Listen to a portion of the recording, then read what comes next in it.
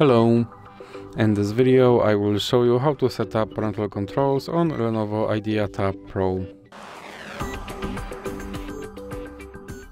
So you have to start by opening your settings application, then you have to scroll down and click on Google. Now click on all services and then you have to scroll down and click on parental controls. Then click let's do this and click sign in. Now you have to enter your lock screen pattern and then select a child. Now click got it and now click sign in with your child's Google account, and here you have to enter your child's email address. Then click next and you have to enter your password and then click I agree. Then click accept and click on supervise.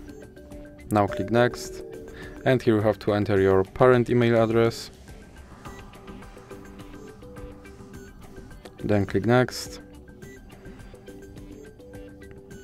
and you have to enter your parent password.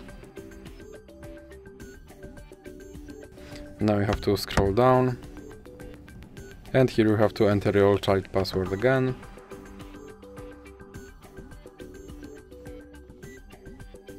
And then click next. Then click allow. And scroll down and click next. And click done. And as you can see, my parental controls are now set up. So that's it for this video. If you liked it, please remember to leave a like and subscribe.